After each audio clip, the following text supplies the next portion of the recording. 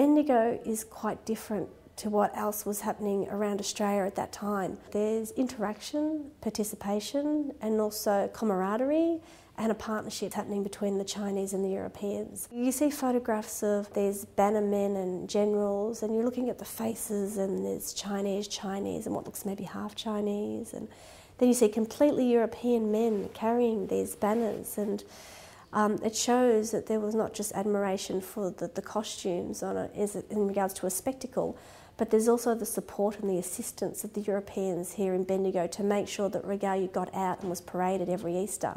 So it's quite unlike what the government's telling them in regards to the anti-Chinese legislation, and then in 1901 when you start to see the White Australia policy, and yet we see more Europeans probably helping then than ever before. And it seems to be something that's really united the town, it's really united the people.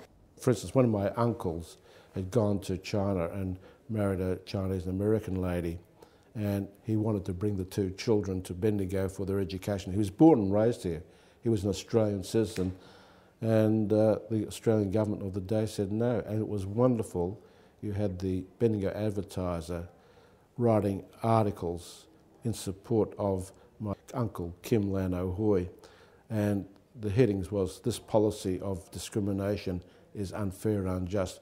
So you had the media in Bendigo advocating that the Ahoy family were respected and they should be able to bring their children out here for an education.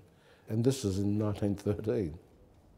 The whole idea of the procession really was to raise money, but there was the benefit that the people realised the Chinese community was contributing to the culture and to the charities of Bendigo. I wouldn't say the Chinese deliberately did it as a political, but it grew that way that people appreciated it.